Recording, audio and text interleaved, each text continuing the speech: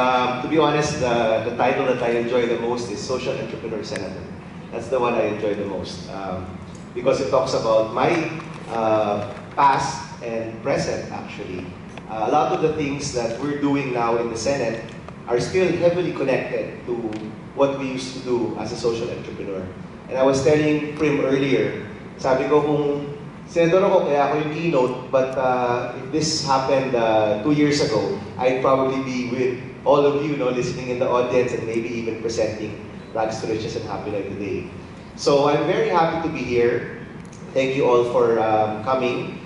And I'd like to share with you, actually, what we think are the main issues that we need to address. And in many ways, what we are all trying to address as social innovators and social entrepreneurs. So, you all know about the term inclusive growth. Paulit-ulit po yan. You hear that all the time.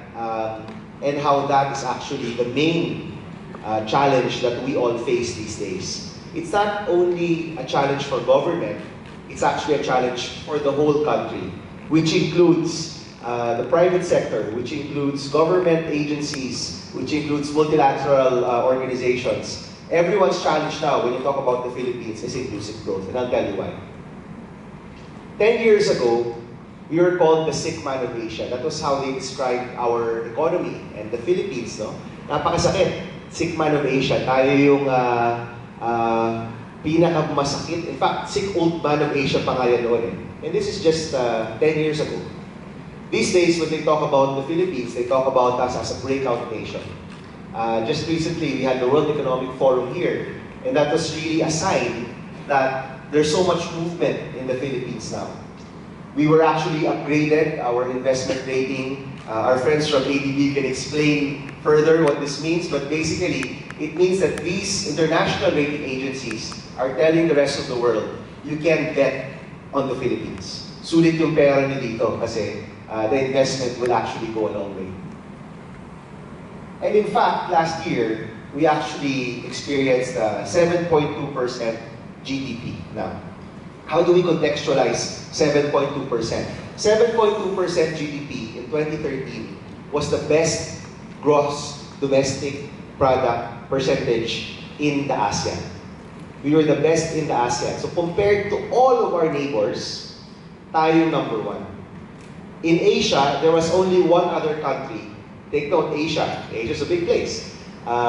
There was only one other country that actually did better than us in terms of their economy. And that was China, which had a 7.7% GDP. So can you imagine, in Asia, when you talk about economic growth, number one, China, not a surprise, guess who's number two? Philippines at 7.2%. Now, that being said, marami pa rin tayong problema. And I think we're all here kasi marami tayong problema.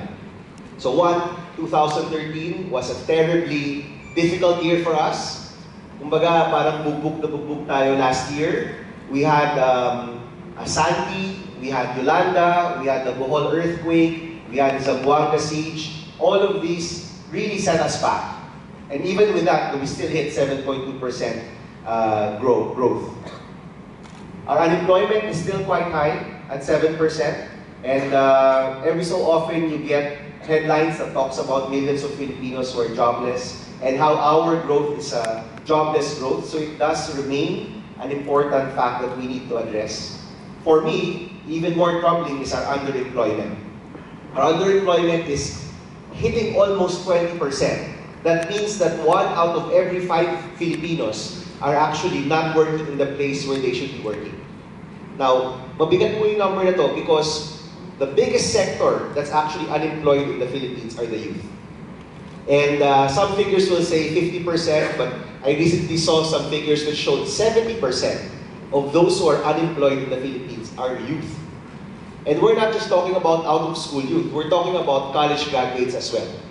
So, these are numbers which are quite troubling. This next slide is the most troubling for me. If you look at our poverty incidence, from 2006 to 2013, bumaba siya ng roughly about 4%.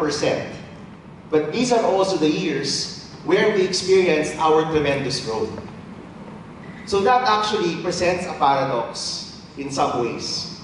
How can a country with the best growth in the ASEAN, with the second best growth in Asia, second only to China, have these numbers in terms of poverty incidence?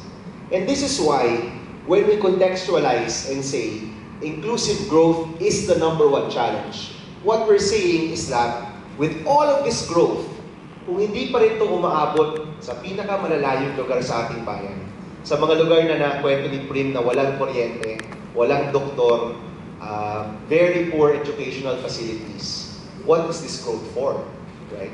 Now, here in Manila, in fact, here in Ortigas, you'll see malls being put up, restaurants from New York actually putting up their restaurants here, new shops, new clothing shops which are high-end and mid-end, all getting put up in the last years, no?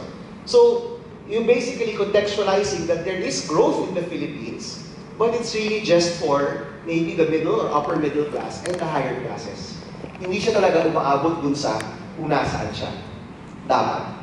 So that's why when we say we need to push for inclusive growth, we need to be able to make sure that this growth is more equitable.